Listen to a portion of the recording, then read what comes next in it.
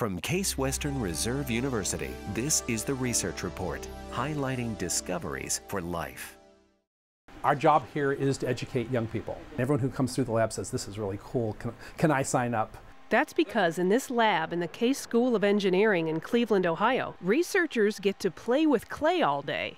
We start with a clay like you dig out of your backyard. We combine it with water and polymers, throw it in the blender, mix it up for a couple minutes, and throw it in a freeze dryer. The next day, the mud-like mix is transformed into a high-tech material.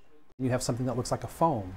It's very lightweight, low density, but tough, and it can have some very useful properties. The initial discovery that led to the clay aerogels happened by accident when a student researcher freeze-dried some clay in the lab.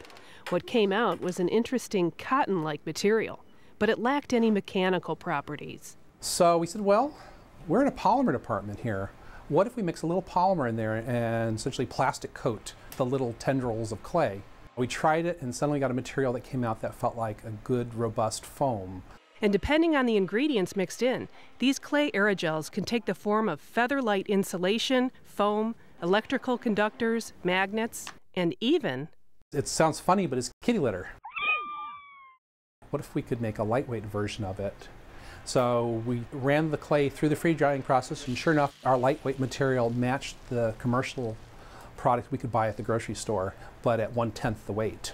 Schiraldi's team has since developed dozens of materials that are light, inexpensive, and green.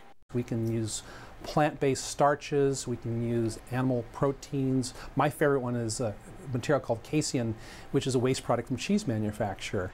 So we have dirt, cheese waste, and off we go. When you're working with dirt, the sky's the limit.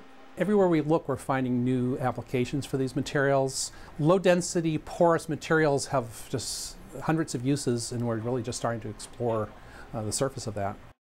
This is the Research Report from Case Western Reserve University. For more discoveries for life, visit case.edu.